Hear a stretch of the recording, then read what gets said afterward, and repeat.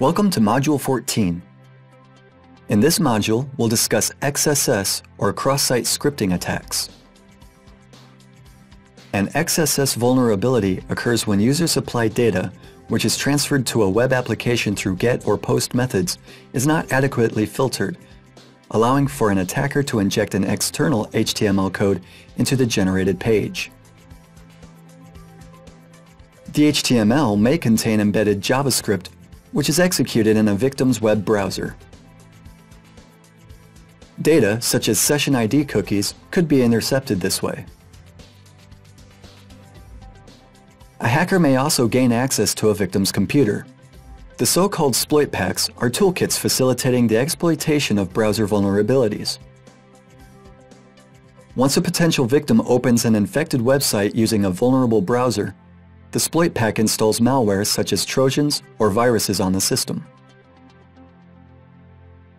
XSS attacks are usually divided into two subgroups. Reflected XSS attacks take place when an exploitation string has been sent by a victim's computer through GET or POST whenever they visit a vulnerable page.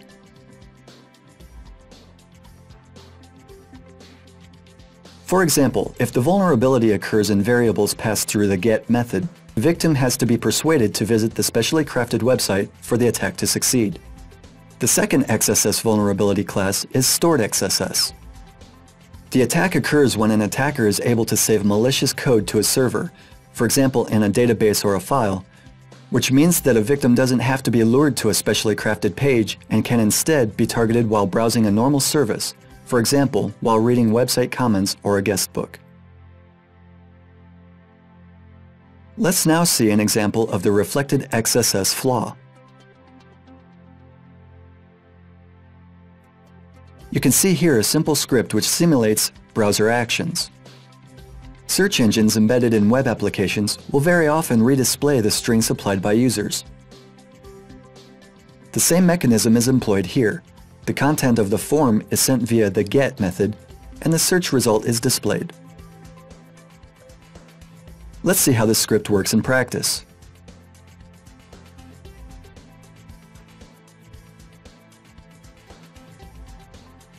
As you can see, the string has been displayed. We might notice that user-provided data is not filtered, which means that an attacker has full control over the shape of HTML code, which will be reflected and may use this to inject a JavaScript.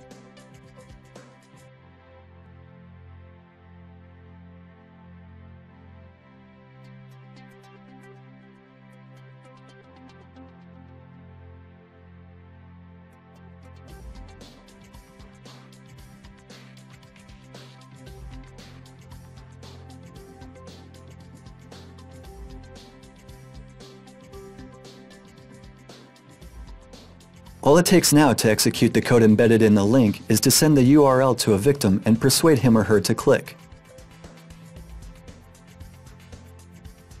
Let's now move to another type of XSS vulnerability, stored XSS. You can see here a simple guestbook script. Comments are passed to script via POST and then saved in a database. All comments will be next retrieved from the database and displayed. As you can see, since the script doesn't validate input either, we can expect that it will also be vulnerable to HTML code injection. Since the malicious code will be saved in a database, this would be an instance of stored XSS attack. You can also see here a simple control panel. If valid user credentials are submitted and checked in the database, and the user is logged in, the site will display an appropriate message.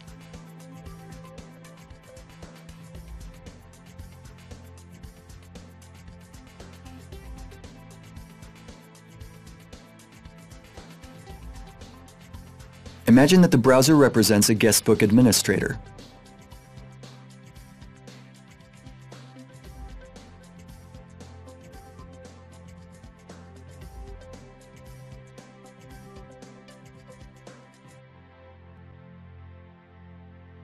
We've logged in successfully.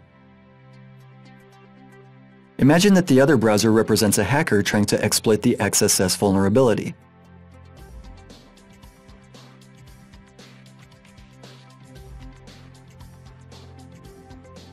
For the purposes of this presentation, we've created a script which creates a script tag and sets the address of a sniffer, which is a type of software that can capture user-supplied data passed through the GET method.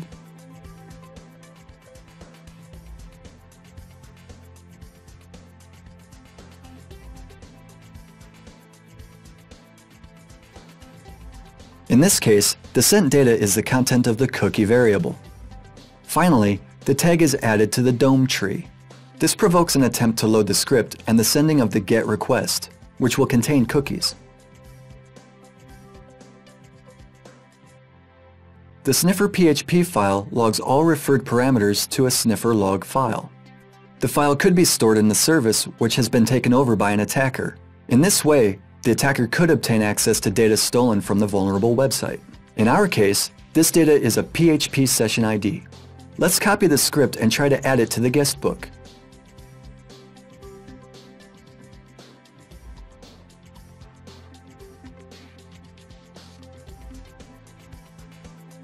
As we can see, new elements have been added to the page. The site source code now contains our script. In this case, the code has been immediately executed on the attacker's side. And so the first entry in the sniffer log contains the attacker's session ID. Imagine that a logged-in administrator visits the guestbook page.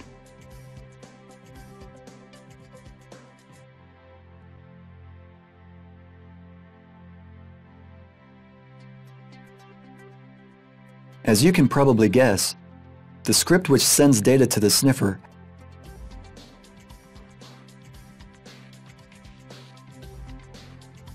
has also been executed on the admin side. The sniffer log file holds admin session ID. Let's try to exploit this. Using the Live HTTP Headers add-on, modify the request sent to the guestbook by setting the stolen admin session ID.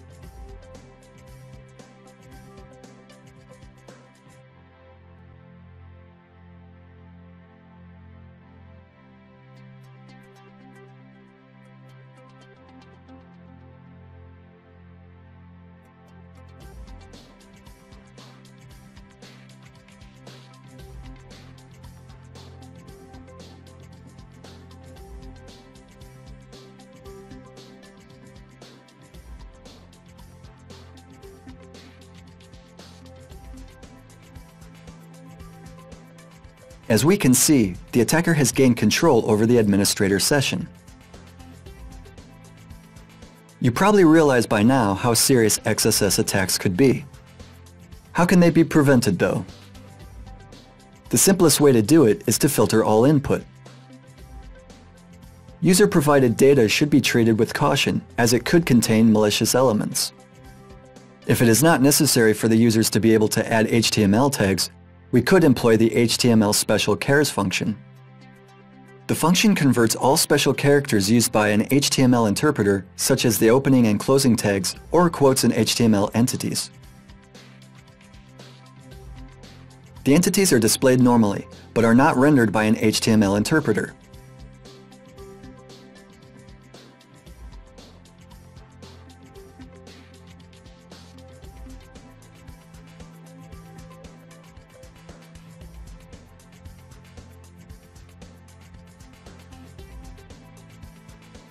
Let's see if setting this function helps.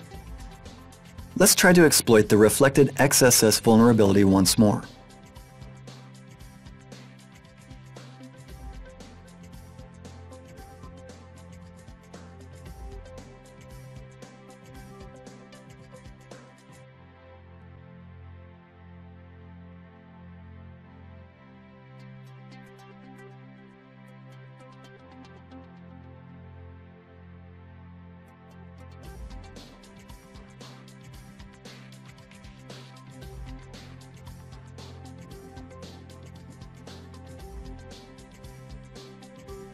As you can see, this time the code has been displayed, which suggests it hasn't been executed.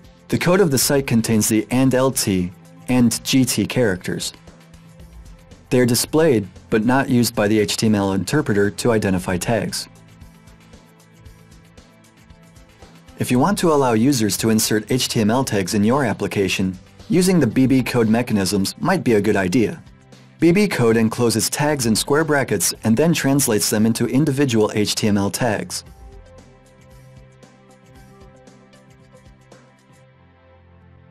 That's all in this module.